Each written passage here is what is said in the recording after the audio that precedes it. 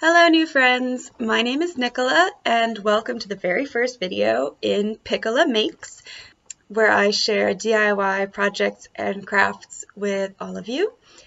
Today we are going to be upcycling old t-shirts into cute little throw pillows like this guy for you to keep in your home or your office or your car, wherever you keep throw pillows like a normal person, probably your couch.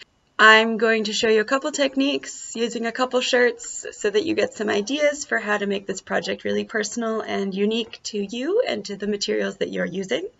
But for now, just let's get started and talk about the materials we'll need to create these pillows. Okay, so you're going to need some t-shirts, pins and thread, scissors, you'll need some zippers, an embroidery hoop if you're going to do any embroidery, some trim and extra yarn, whatever you're planning on using to decorate your project. You're also going to want some scrap fabric to serve as a stabilizer because t-shirt fabric can be a little thin and tricky to work with. And finally, you'll need a pillow or a pillow form or just some sort of standard stuffing, cotton batting, something to fill out the shape of your pillow when you're done. So jumping right in, I thrifted this shirt for I think $2 from my local Goodwill. I love the design, but it's a little bit close to the collar of the shirt, so I'm going to cut it out and you'll see what I do with it. So I'm just marking it out and then adding a little seam allowance before cutting the design off the front of the shirt.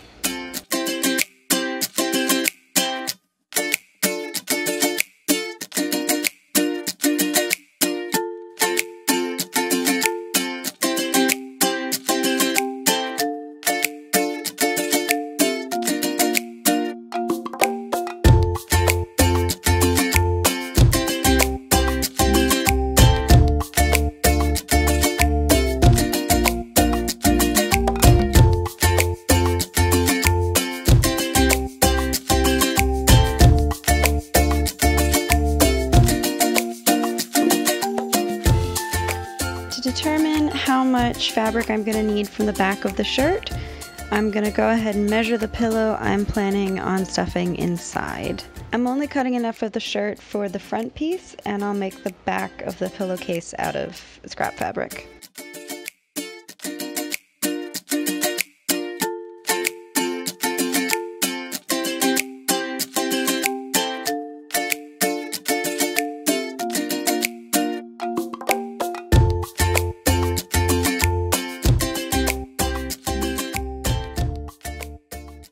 Now because, as I said, jersey fabric is a little delicate to work with, I'm cutting out a piece of scrap fabric. This is just a cotton pillowcase and I'm cutting it to the same size as the t-shirt fabric.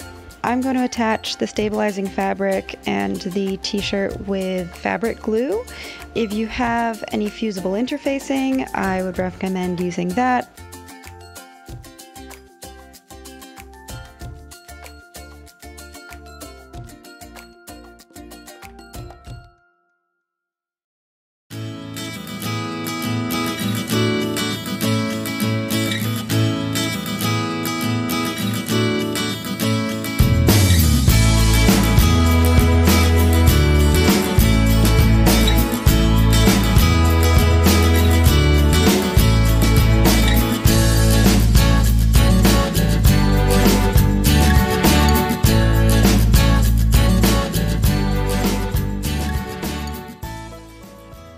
So we'll line that up nice and straight.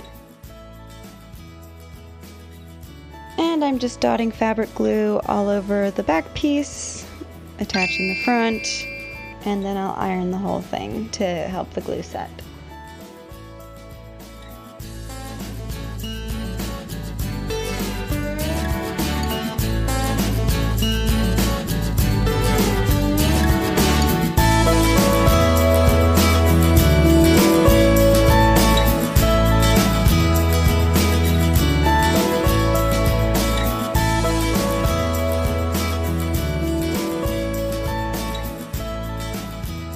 So next I want to find the center of my pillow in order to line up my graphic piece into the center. So I'm folding in half diagonally both ways until I get that point, which I hit with the iron just so that I can see it when I unfold. And then I'll match up the center of my design with the center of the square. And time to pin it down so that I can sew the design piece onto the main fabric. I probably could have used about half as many pins as I did, but I did want to make sure everything stayed really flat. T-shirt fabric is a little slippery. Well, if you're confident using it, then you probably know how many pins you need already. You could also glue your patterned piece down to keep it from moving around. I didn't want to add any extra bulk, so I went with the pins. Once I have the pins all set up, I'm going to mark the seam line that I want and go ahead and take it to the sewing machine. The original t-shirt had light blue thread on the seams and I really liked the contrast, so to keep that up I'm using this light blue sewing thread. So once I've sewn the piece down, I'm going to repin it just so that everything is flat again, because I'm going to be sewing the same line around the interior design over and over again to create the sort of quilted effect that we're going for. And to make your life easy, you can line your presser foot up against the original seam and you'll get an even line of sewing every time. You can set the position of your needle to change how wide your lines are. Here I have it pushed all the way to the right, so my stitches will be about 3/8 of an inch apart. So I've gone around the design 3 times with stitches and I'm reaching the edge of that little pattern piece. So I'm going to pull out the pins and repin it again, folding over the edge so that I can create a nice clean seam. I'm going to sew over this edge once with black thread and a very small zigzag stitch just to keep everything secure, but then I'll go back over it with the light blue thread to continue my design, and in the end you won't be able to see the black stitches holding the pattern piece onto the main piece. This is another place where fabric glue might be an easier solution, and honestly if I'd thought of it at the time I probably would have gone with it. I'm less familiar using fabric glue than I am sewing. So this is a case of sticking to what you know and making your project take 10 times longer as a result.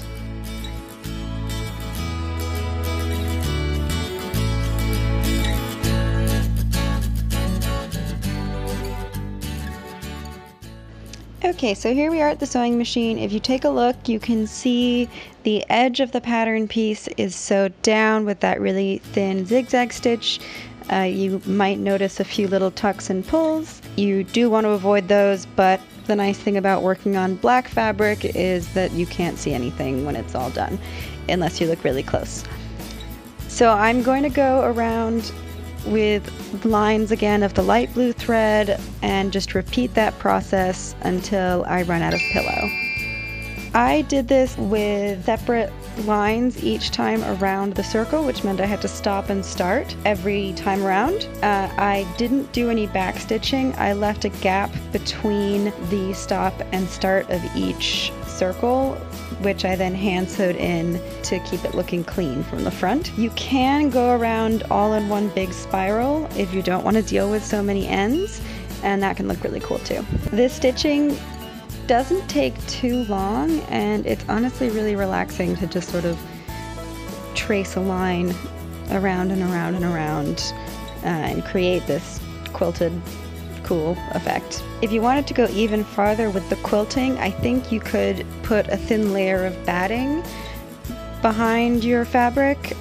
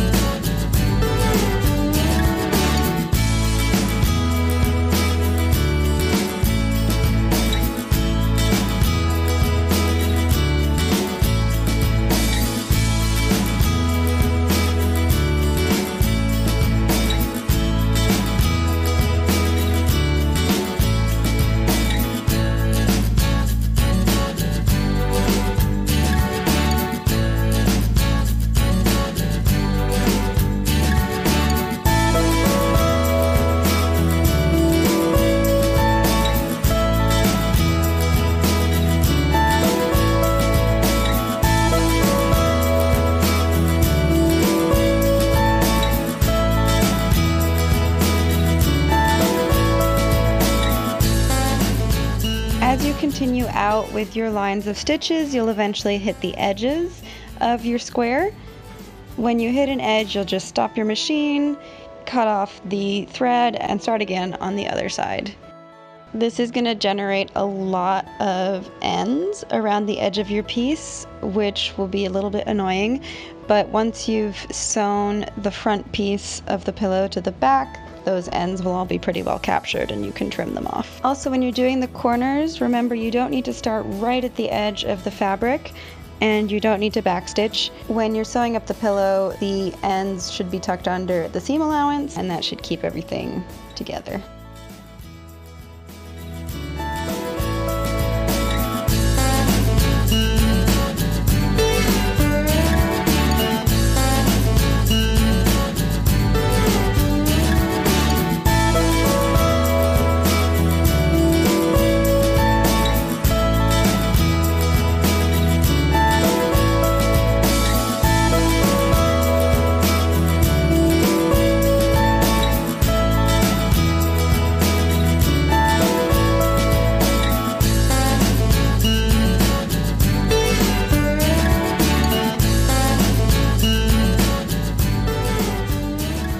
Okay, so apparently I didn't take any pictures of the front piece when it was all stitched. This is my first video, so I do apologize. But the next step is to go ahead and attach it to the back. On this pillow, I'm adding this little pom-pom trim, so I'm pinning it down to the right side of the back piece with the pom-poms facing in. And then I'll add the panel piece and right sides together, also all the way around.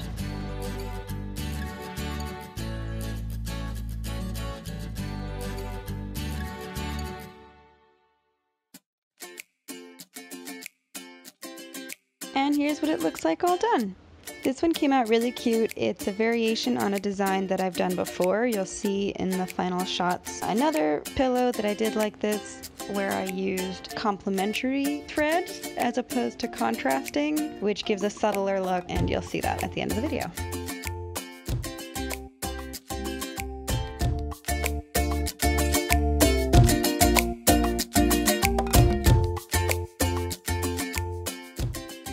Okay, on to the next pillow. You'll see that I've added a bunch of embroidery to the front of this, what used to be a t-shirt.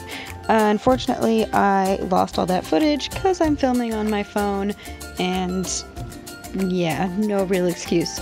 This first bit, I'll show you how the pillow is constructed, and then I've gone ahead and shot me doing the same embroidery on a piece of scrap. I'll show you after. It's basically the same process as before to construct it, only on this one, instead of removing my front design and attaching it to the back, I cut out the whole front piece, which left me with a long rectangle rather than a square.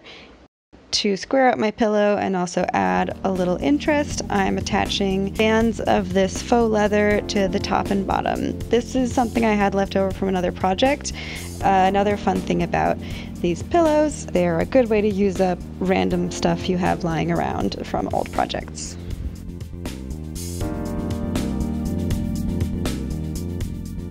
So a bunch of measuring to make sure that my length and width are the same, because once again this pillow is going to be a square. And sorry I kept falling out of the shot here. I promise next video I will learn how to frame my shots.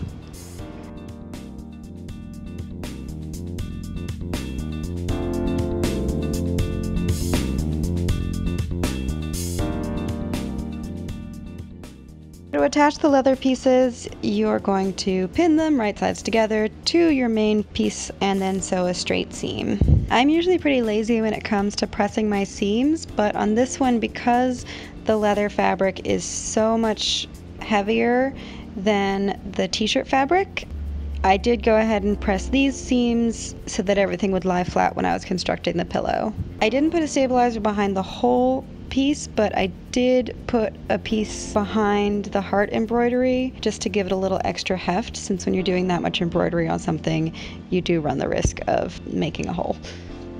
So there it is, all sewn and pressed, and now we're ready to build the rest of the pillow. I've got this hot pink zipper on here just for demonstration purposes. It's not the zipper I'll end up using, but I'm going to mime how I attach the zipper to the two side pieces of the back of the pillow in order to have this center zipper. There's also tons of tutorials online, of course, for how to insert a zipper. That will probably be more effective if this is your first time with a zipper than what I'm showing you here. But it'll give you a sense of how I built it anyway.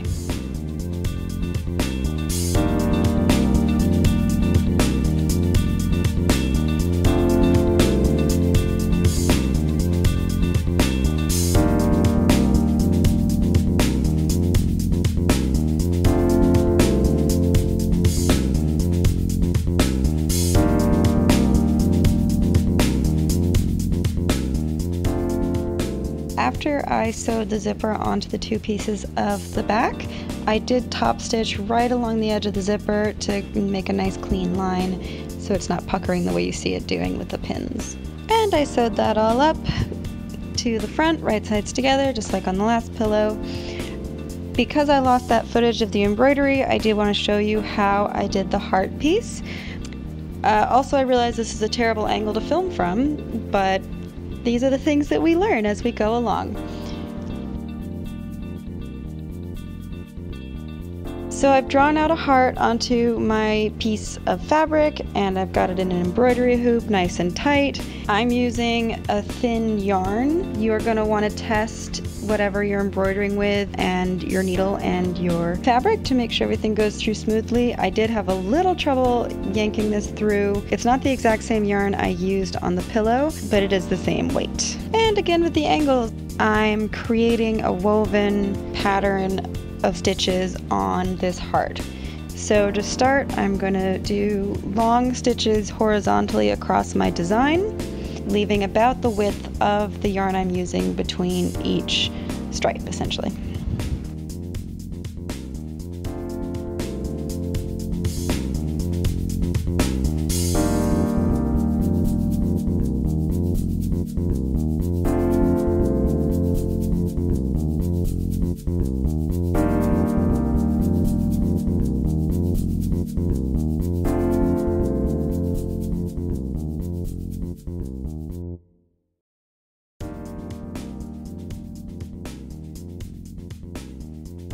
And now we're going to do the same thing going vertically, only instead of just making one long stitch across the design, you're going to weave your stitch back and forth through your horizontal lines. Be careful not to pull too tight, and you do want to sort of comb your stitches to the whatever side you're coming from as you go along to keep everything neat and tidy. On both the vertical and the horizontal stitches, just make sure that your long stitch comes up from the bottom, across, and back down through the top, and that the short stitches that are on the back come down through the top, across, and up through the bottom again.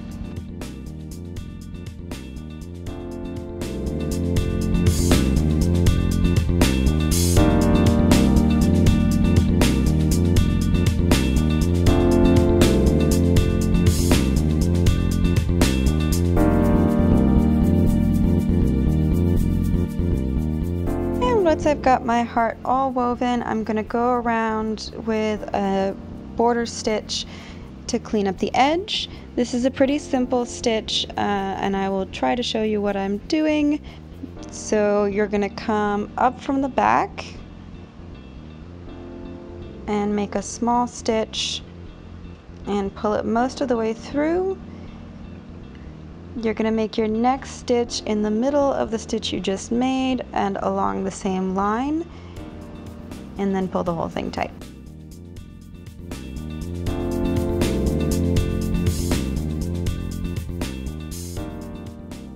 So you make your regular running stitch,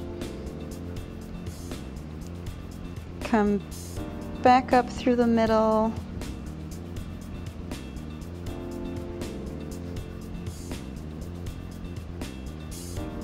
and pull your stitch taut.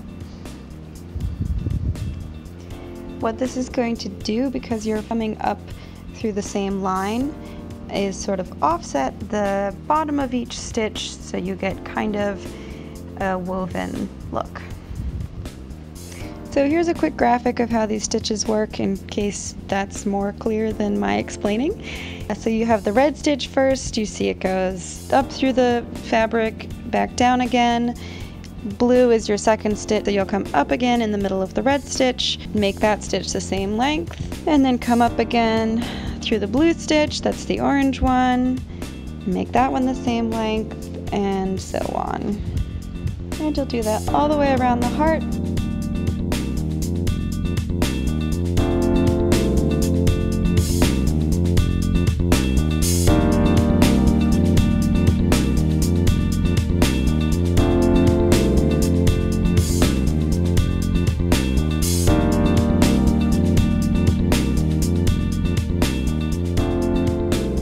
And then you're done.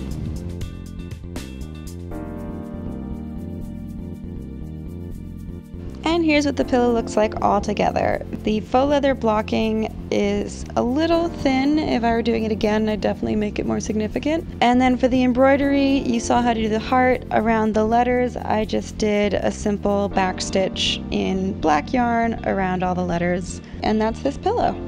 So back in the intro, I showed you a white pillow with embroidery on it. That is not technically a t-shirt upcycle. I had the pillow already, but it was kind of old and it had some stains on it. I used a little embroidery to cover up the stains and give it new life. And this is a fun thing you can do to any sort of plain looking pillow or an old shirt. Embroidery can give new life to basically anything. These are the stitches that I used on that pillow. Their names will pop up now. The top one is a chain stitch. Next is a pom-pom that is sewn on. On the bottom you have what is essentially a fly stitch. And the last one, the star, is just regular straight stitches and then a French knot in the center. I'm not going to show you how I did each of these stitches because I'm probably not the best person to teach you embroidery, but thankfully we have the internet and YouTube and you can find tutorials for any of these, I'm sure. You can also, of course, do your own stitches, make things up, whatever floats your boat, and make sense with your upcycle. To do these on my white pillow, I sketched out very lightly where I was going to do each kind of stitch, and then after sewing it up, ran it through the washer to get all the pencil marks out. You'll see the pom-poms are a little poofier on the pillow than on my embroidery swatch here, and that's because they did go through the laundry. So if you want a sort of more relaxed looking pom-pom, just make sure you don't run it through the wash, basically. And here's the final pillow. This is actually the original pillow that inspired this whole video.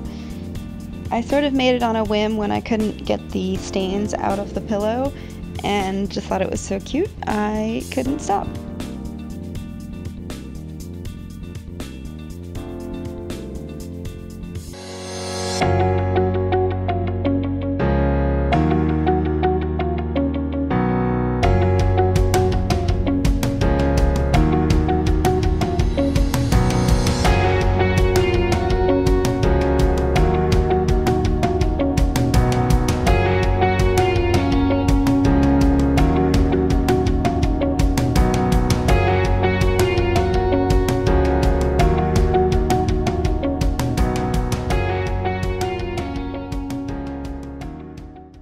So that's my video. I hope you enjoyed it. And of course, if you have any questions, leave them in the comments. If you liked it, please give it a like and let me know what kind of videos you might be interested in the future. That's all for me and this episode of PikolaMakes. I'll see you next time. Bye!